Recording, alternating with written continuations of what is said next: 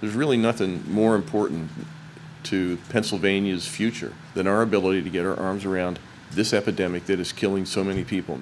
Let's address it by first of all saying this is a disease. This is not a moral failing. Specifically relative to the consolidation proposal, maybe you could talk a little bit more about your vision of how that will better address some of these things and help government to work a little bit better. In dealing with the drug and alcohol problem, in actually addressing the opioid crisis in Pennsylvania, we have actually brought resources from all four of those agencies together. They have worked across agency barriers. And sometimes we forget that the boundaries that make so much sense to us in government don't actually make as much sense to people who are trying to use our services. They make a phone call to the Department of Human Services innocently thinking, I have a human problem here, what can I do about it? And somebody with good reason says, this is the wrong department. You need Department of Health, or you need Department of Revenue.